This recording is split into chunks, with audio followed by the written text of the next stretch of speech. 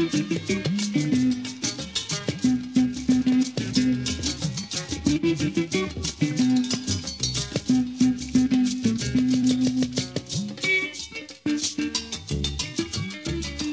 a wet morning in Lagos, and you know something, the rain never stops business in Lagos. Actually, in some cases, the rain enhances business in Lagos. This morning is not going to be different. It is a wet morning, and business will continue in Lagos. Good business, profitable business, clean business, and it is Oraje doing business in Lagos. Today, you wonder what we're focusing on. You wonder where I am. I'm at a very large expanse of land somewhere in Lagos, or Jota to be precise. It is the mechanic village here in Ojota. We have auto technicians here, we have panel beaters, vulcanizers, rewires, battery chargers, we have even fabricators. I am Busola Kukoyi, welcoming you to the program. Together, we're going to find out how do the small and medium businesses, those involved in auto mechanics, I'm talking about them now, how do they make money? How do they survive? Is it profitable? Is it good business? Is government involved in this kind of business? Come along with me as we enter the Ojota Motor Mechanic Workshop.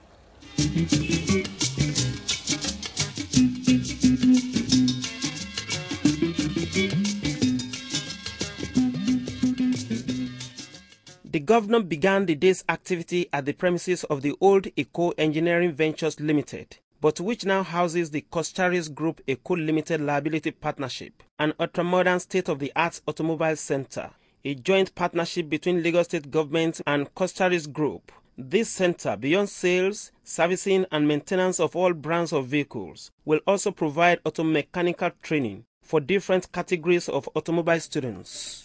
The government believes this initiative is in line with its policy thrust in the area of job creation, youth development, and capacity building. The concept of ownership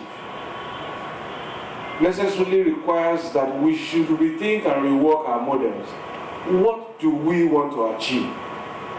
For me, our biggest achievement will be the skilled personnel that will come out of this institution when finally kicks off now. That would be our biggest achievement. That would be our most profitable balance sheet. From the PWD location of the center, the governor's entourage moved to the headquarters of the Lagos State Drivers Institute at Ikeja. The inspection of the state of equipment at the center is not unconnected with the need for the governor to ascertain the level of preparedness of the institutes and its branches across the state, even as the government intends to henceforth enforce the provisions of the traffic laws to the letter. There are a lot of cars in Lagos, a sign of prosperity, I always say, but we need to manage it. We can't build our way out of congestion. The traffic, the commercial center, the ownership of vehicles, which are signs of prosperity, create their own challenges. So from one success, you go on to a new problem, and which is managing the congestion. And therefore, we need more safety and road regulation aware drivers. The law says that all corporate bodies, all organizations, all employers of drivers that are supposed to send their drivers to the institute and that have not sent such drivers to the institute, there's a law, there's a punitive measure that government can take under the law. So, but in terms of the facilities, I can tell you that we are ready to receive candidates that are supposed to be trained. The next port of call was the ongoing construction site of Isokakodowo Ultramodern Market in Oshodi, where the governor expressed his view on the need to commercialize the whole environment with comfortable infrastructural facilities. What I see there is it's already making me think that can be a whole shopping avenue, that Oshodi Road. You already see models that look like that. So if we open up that road for pedestrian walk, and many more people, you see people already converting their homes into shops. So if people want really to build markets, we're open to review the planning for that Oshodi Road area. And nothing will be better. There's a major bus depot at Oshodi, so you can shop, get onto a bus and go home. The governor's activities in Oshodi axis did not end on Tuesday until he inspected the newly acquired site for the repairs of Lagbos fleet of buses at Bolade. When fully furnished, this will complement the existing Lagbos workshops across the state.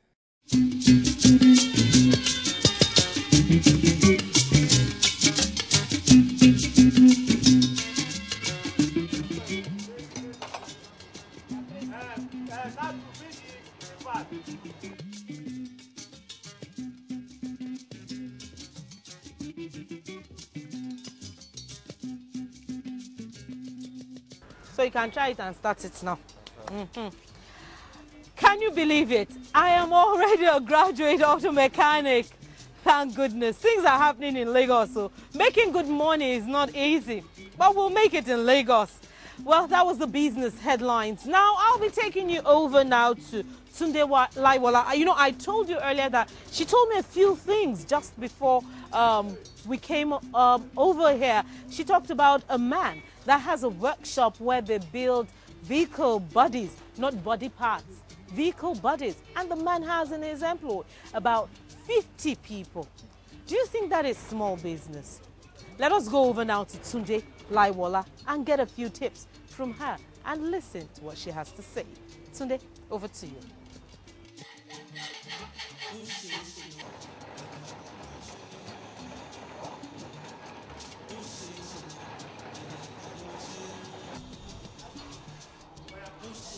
Thank you very much, Busola. You're still watching Oro Aje, doing business in Lagos. And today, our journey takes us to these vehicle body builders. And I'm going to be talking to Mr. Solomon Akman, who is going to be taking us through the process of actually building bodies for vehicles.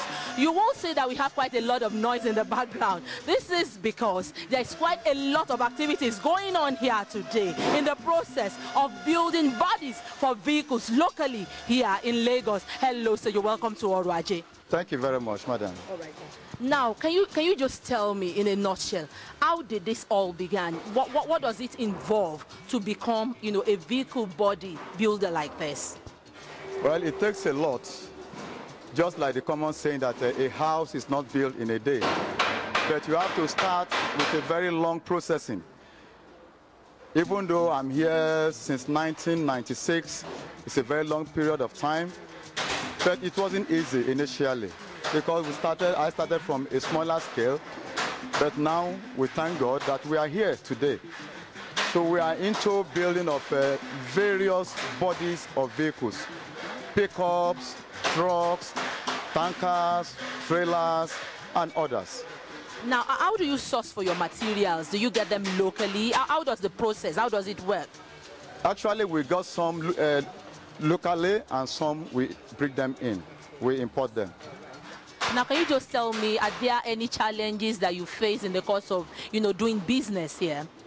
Obviously, in Nigeria, you know, it's not easy for a businessman to grow. First, we have a challenge in raising money, because to raise money is a problem. If you go to bank, the interest rate is so high that at the end of the day, it's like working for the bank. And there is nowhere government supported us. So it's very, very hectic for us. Now, any other challenges, any other things that, you know, happen in the course of, you know, getting this on ground like this? What does it actually even involve? Let's start from there. How do you start this? How do I start? Well, obviously, I learned the work. Not only that, I still have to travel abroad also to learn more. But obviously, it's not easy to build a vehicle because it entails first sorting for the materials, then trying to crack your brain how to modify this body, how to put it to shape. As we are seeing this one now, this body now are escorts. At the time we finish it now, we will now send it to the spraying department. And as we finish, you see those finished products up there. Others are mounting them, but in reality, it's not easy because sometimes NEPA will be off. And generator, it's not easy to run diesel in Nigeria. You know, so we are really hoping that maybe one day, somehow, government will come to our rescue. What areas specifically do you want or need government intervention? What can government do to help this kind of business grow? Well, you know, like other countries where their government set aside certain funds for the technicians, so that at least at any point in time, when government see it fits that this group of people qualify or this individual could qualify, we can easily apply and government will just assist us instead of going to bank and get, you know, money that the interest rate will always be too high. So, how lucrative is this business itself? In reality, like you normally know, the more you put in business, the more you get back. So, but like you see here now, if I've had enough money, I could have had more than the work that I have here. Because if they bring the work and I don't have money to execute it, then it's problem. So that means I can only take what I can do at a time, in order not to mess up myself, and my client will always be after me. Just tell me, what specifically do you do? What do you build? How do you do it? How long does it take? Well, like this body that we are seeing now is aluminium body. Okay. These are called low roof. This one's here, so they can use this to carry goods. This one of it can take about 4 days. And we have other one like this one that is here is going to be an advert truck. Advert truck. This can take us about a month and a half. It varies. Like the one there is cooling unit to carry meat. And this one can take about a month. And because the cooling unit, we just have to import them from overseas. So it depends. Let me ask you this. Why do I need to do this locally? What's the advantage over the imported ones? There are a lot of advantages. First, it's cheaper. Secondly, it's stronger than the one that you import. Okay. So it pays you buying your vehicle, then you build here, instead of buying a complete build body. Okay, thank you very much, sir, for sharing time with us on Oro Ajé. Thank you so much, Mr. Akpan. Thank you. The program is still Oro Ajé, as I hand you over now to Busola Kukoyi.